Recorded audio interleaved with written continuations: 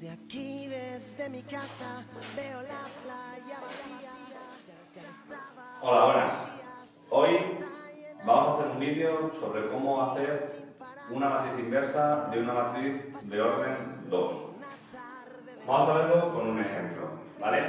Tenemos la matriz A formada por menos 1, 2, 3, menos 1, ¿vale?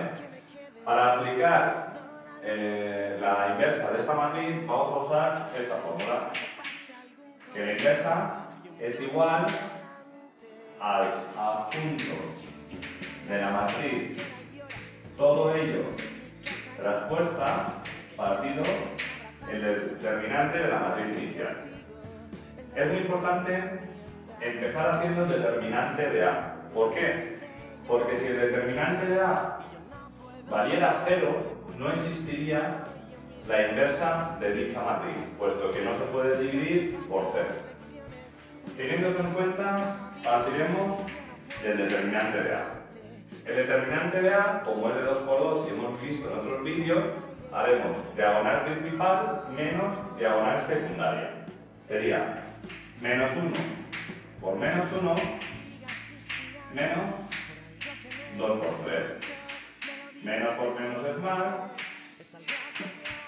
por tanto me quedaría menos 5 como valor determinante. Como es distinto de 0, sí existe la inversa de A.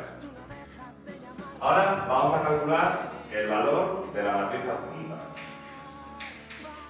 El adjunto de A, ¿vale?, se calcula tachando columnas y filas de cada uno de los elementos. Por tanto, menos 1, 3, 2 y menos 1.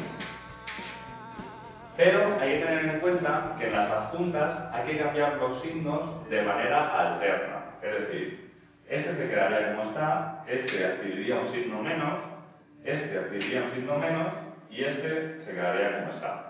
Más, menos, menos, más. Si fuera de orden 3, sería más, menos, más, menos, más, menos, más, menos, más. Ya lo veremos más adelante. Para hacer la traspuesta hay que cambiar filas por columnas. Por tanto, me quedará menos 1, menos 3, menos 2, menos 1. Ya tengo la matriz adjunta traspuesta. Aplicando la fórmula, me quedará 1 entre el determinante de A, que era menos 5, por el adjunto traspuesto, que es menos 1, menos 2, menos 3, menos 1. Que si lo queremos escribir todo junto, sería que la inversa es igual a 1/5, 2/5, 3/5, 1/5. Espero que haya quedado claro. Hasta el siguiente vídeo.